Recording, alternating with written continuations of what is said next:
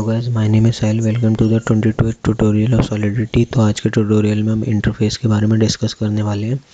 Interface क्या होते हैं और कैसे हम इंटरफेस को क्रिएट करते हैं। ठीक है, तो पहली बात मैं बता दूं कि जो इंटरफेस होते हैं हमारे बिल्कुल सिमिलर होते हैं एब्स्ट्रैक्ट कॉन्ट्रैक्ट की तरह, जो हमने प्रीवियस ट्यूटोरियल में पढ़े थे। थोड़ा बहुत माइन्यूट सा डिफरेंस होता है, उसके बारे में देखते हैं। इंटरफेस को हम प्योर एब्स्ट्रैक्ट कॉन्ट्रैक्ट भी बोलते हैं। ठीक है, प्योर एब्स्ट्रैक्ट कॉन्ट्रैक्ट क्यों बोलते हैं?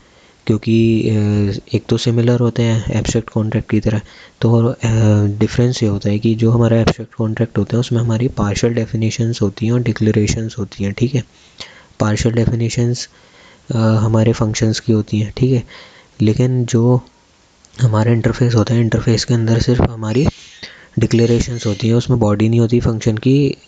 ठीक है, और ना ही पार्शियल डेफिनेशन जो हमारे उसमें होती है एब्स्ट्रैक्ट कॉन्ट्रैक्ट में यहाँ पे होती है। ठीक है, तो ये था हमारा डिफरेंस क्या होता है एब्स्ट्रैक्ट कॉन्ट्रैक्ट और प्योर एब्स्ट्रैक्ट कॉन्ट्रैक्ट्स में। ठीक है, या और ये कुछ पॉइंट्स हैं, अगर हम इंटरफेस बनाते वक्त ये पॉइंट्स को याद करते चलेंगे तो हमारे कोई प्रॉब्लम नहीं होगी इंटरफेस बनाते वक्त। ठीक है, इंटरफेस क्या, पहला पॉइंट क्या, इंटरफेस कभी भी किसी कॉन्ट्रैक्ट को नहीं इनहेरिट कर सकता या फिर किसी इंटरफेस को इनहेरिट नहीं कर सकता। ठीक है, इंटरफेस में जितने भी फंक्शन होते हैं सब एक्सटर्नल होने चाहिए। ठीक है, और कोई कंस्ट्रक्टर नहीं होना चाहिए हमारे इंटरफेस के अंदर, और कोई स्टेट वेरिएबल नहीं होना चाहिए। ठीक है, ये सारे पॉइंट्स हो गए इंटरफेस को या बनाते वक्त, ये points we should remember this points. ठीक है, अब एक एग्जांपल है ये इंटरफेस का, कैसे इंटरफेस क्रिएट करते हैं। छोटा सा एग्जांपल, इंटरफेस टोकन। यहाँ पे हमने एक इंटरफेस बनाया टोकन के नाम से। इसके अंदर एक इनम है और एक स्ट्रक्चर है और एक इन्यूमरेशन टाइप। ठीक है, और ये हमारा फंक्शन है। एक फंक्शन क्या है कि हमसे ट्रांसफ़र नाम का फंक्शन है और एक एक्सटर्नल जो कि एक्सटर्नल फंक्शन है। ठीक है, ये हमारा छोटा सा एग्जांपल हो गया इंटरफेस का। ये जो एग्जांपल है मैंने लेटेस्ट सॉलिडिटी का जो हमारा डॉक्यूमेंटेशन आया है उसी से लिया है। ठीक है, एक और एग्जांपल देखते हैं। टोकन्स के बारे में आप लोगों ने सुना होगा कि टोकन्स होते हैं हमारे, कॉइन और टोकन्स दो चीज़ें होती हैं। जब भी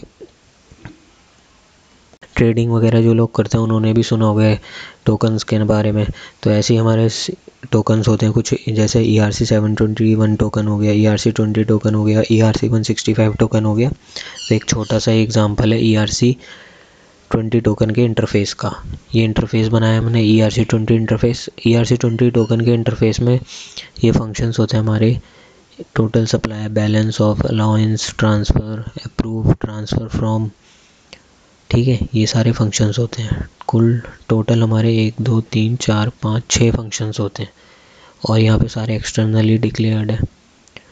ठीक है, और ये दो इवेंट होते हैं हमारे, ट्रांसफ़र और अप्रूवल। इवेंट्स के बारे में अभी हम डिस्कस करेंगे आने वाली वीडियोस में। तो ये छोटा सा एग्जांपल था ERC-20 टोकन के इंटरफेस का। ठीक है, ओके गाइस, आज की अभी के लिए बस इतना ही। Take care, good bye, have a nice day.